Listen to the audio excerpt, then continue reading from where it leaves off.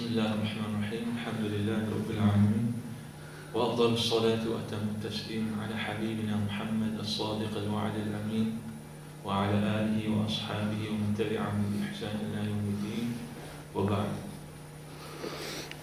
One of the problems that has, and more so now, affected the community of Muslims, the believers in our blessed Prophet Muhammad sallallahu alaihi wasallam, is an inability to recognize that believers amongst themselves can have differences. The inability to recognize that believers can have differences has resulted to a disease of sectarianism, where nobody can agree to disagree. When we look at the blessed life of the Messenger, peace and blessings be upon him, who was sent to unite hearts, who was sent to bring hearts together, we see that he, peace and blessings of Allah subhanahu wa ta'ala be upon him, tolerated differences. He tolerated differences.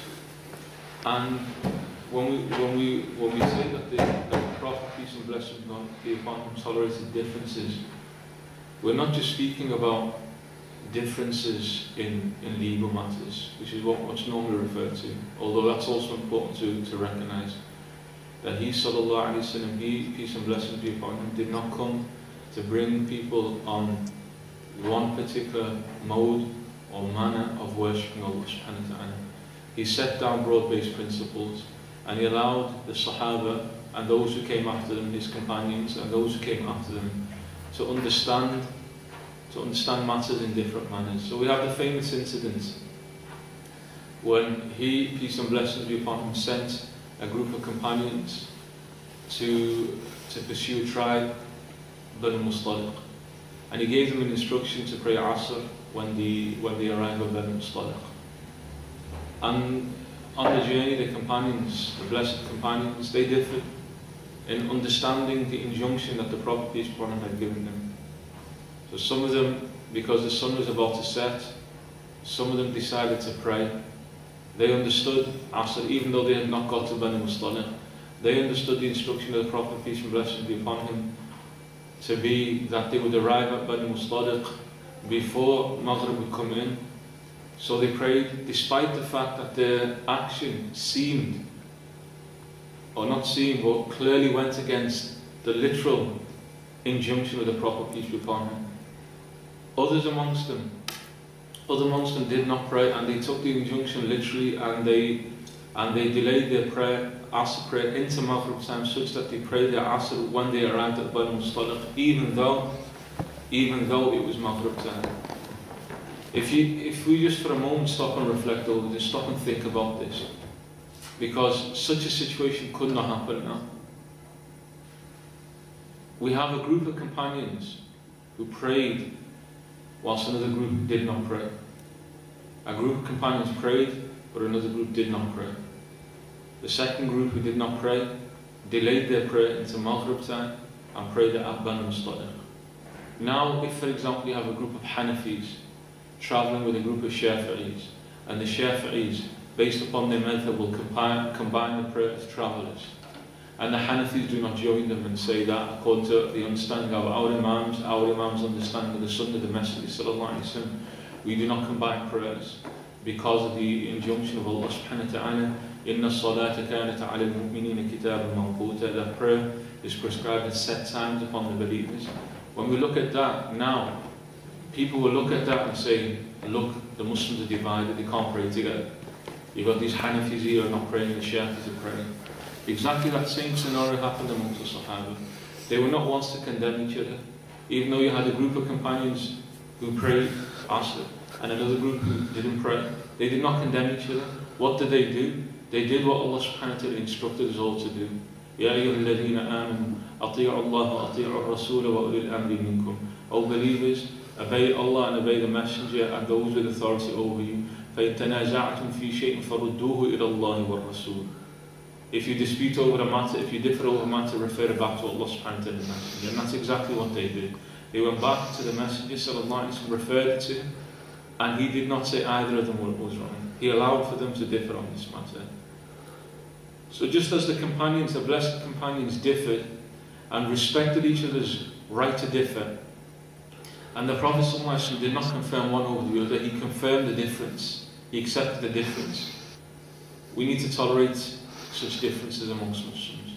That's an example of a legal difference. But we can even go beyond that. The Prophet ﷺ, the blessed Messenger ﷺ, came to unite hearts, had unbelievers in his ranks, and not just any old unbelievers, the worst type of unbelievers, the munafiqeen. He had hypocrites in his ranks. And he, sallallahu alayhi wa sallam, he, peace and blessings be upon him, knew the hypocrites amongst them. He knew their names. He didn't spread their names. He didn't give it out. He only gave it out to select companions, Sayyidina Hudayfa ibn Yaman, radiallahu anhu arda. Yet despite the fact that he knew them, and despite some companions asking the Messenger sallallahu alayhi wa sallam to kill them, he sallallahu alayhi wa sallam said, I do not want the unbelievers, I do not want our enemies to say that Muhammad sallallahu alayhi wa sallam kills his companions. He referred to those amongst them who were hypocrites, the worst type, those who tried to undermine the very religion, as his companions. He was acting upon the zahir, upon the apparent. Those looking from the outside saw them as his companions. And all they would have seen was bloodletting amongst the Muslims, Muslim killing other Muslims, as we see now. We see Shia killing Sunnis, Sunni killing Shia, Salafis arguing with Tabligis, and Deobandis, disputing with Barelvis. All of that kind of thing has nothing to do with the Messenger sallallahu alaihi wasallam. The Messenger sallallahu alaihi wasallam had worse type of people in his ranks. Even if you fundamentally disagree with different sects within Islam, he sallallahu alaihi wasallam had worse type in his ranks. They were unbelievers who made out that they were believers, about whom Allah subhanahu wa ta'ala said, إِنَّ الْمُنَافِقِينَ فِي الدَّرْكِ الْأَسْفَلِ مِنَ النَّارِ, that the hypocrites are in the lowest depths of hellfire.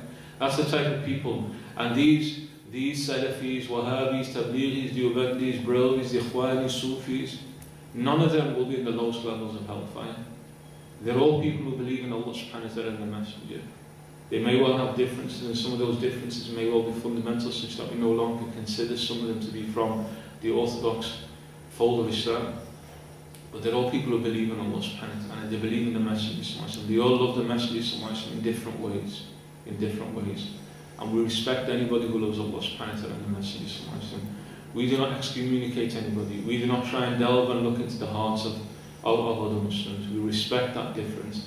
Anybody who starts trying to excommunicate, and even before they try to categorize and label Muslims, there's a disease in that person's heart. There's a disease in that person's heart. We ask the question, as the Prophet told the Sahabi who killed somebody who made shahada just to defend himself, just to spare his own life. The Prophet said, "Halla shaqaqta qalbah." Did you split open his heart? Have you looked inside of his heart? The Prophet knew, and he'd seen into the heart of the hypocrites. Yet despite that, he acted based upon the statement that they put out there, which is La ilaha illallah Muhammad Rasulullah. So even though there may well be some hypocrites in our ranks, there may well be some people who we dislike because of certain errors in their belief. We're all Muslims. We all say La ilaha illallah Muhammad Rasulullah. We need to start learning to get on with each other. We need to start getting used to the idea that it's acceptable to pray behind anybody who says La ilaha illallah Muhammad Rasulullah. Anybody who prays behind. As the Prophet said, Sallu khalfa kulli barrin wa fajir.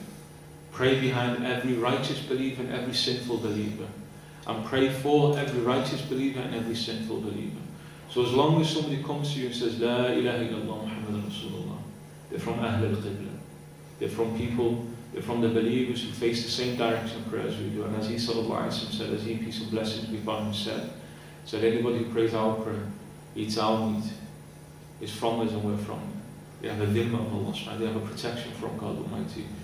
Just reflect over the fact that a Christian and a Jew, and particularly in the Hanif, that anybody who's not a Muslim, who lives in the Muslim land, they have a protection from Allah subhanahu wa ta'ala and the Messenger sallallahu alaihi wasallam.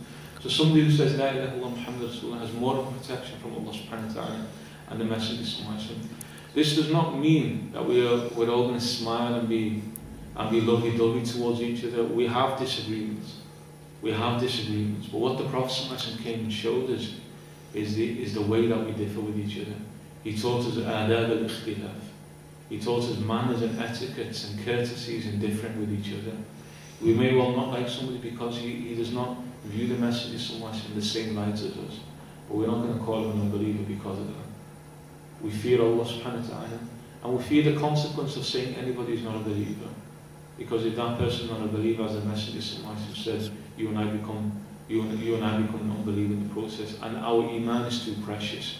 Our faith is too precious to jeopardize for the sake of trying to put somebody else into hellfire. We're not qada. We're not the people who have a responsibility or a right to pass judgment over others. Our responsibility is to call people to Allah subhanahu wa ta'ala, Messenger sallallahu alaihi wasallam, even if we fundamentally disagree with them, even if they say things that are objectionable to us. Our responsibility is not to drive people away, it's to bring people into the vast space that the Messenger sallallahu alaihi wasallam provided for people.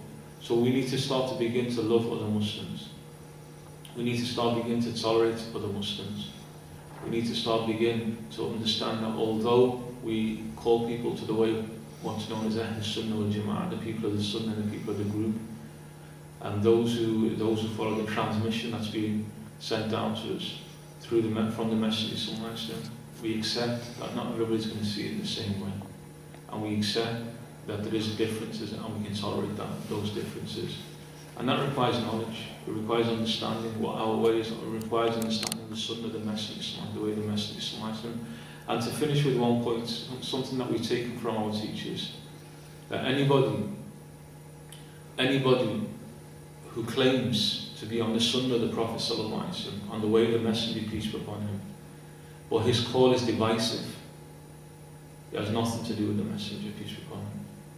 But anybody who doesn't make such a claim, doesn't claim that he's following Sunnah, doesn't claim he's following the Prophet, peace be upon him, doesn't make such bold statements, bold claims, but the reality and the practical behaviour of that person is that he brings hearts together, brings hearts of believers together.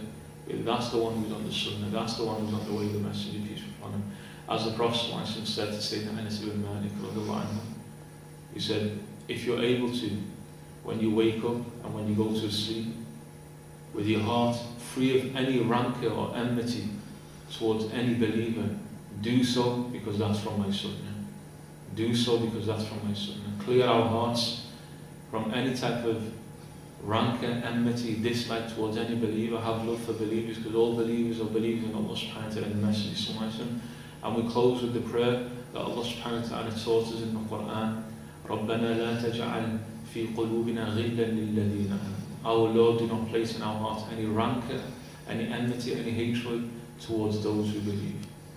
And we have the verse in the Quran, and this is the states of the people of paradise, whilst they're relaxing, reclining on couches in paradise, looking at each other. Allah subhanahu wa ta'ala describes, وَنَزَعْنَا مَا فِي صُدُورِهِمْ مِنْ غِلٍّ. And we will remove from their hearts any enmity that they had towards each other. إِخْوَانًا عَلَى سُرُرٍ مُتَقَابِلٍ. They will be brothers facing each other, reclining on couches. There will be a shock to many Muslims when they enter into paradise, as they see that person sat reclining on a couch facing him. You'll be looking at that person and thinking, I thought you were in hellfire. That Barelvi that you put into hellfire sat there smiling at you. That Deobandis you've cursed forever sat there smiling at you. That Wahhabi you've condemned to the lowest levels of hellfire, he sat there smiling at you. Because they're all believers in Allah subhanahu wa ta'ala and the Messenger sallallahu alaihi wasallam. Alhamdulillah.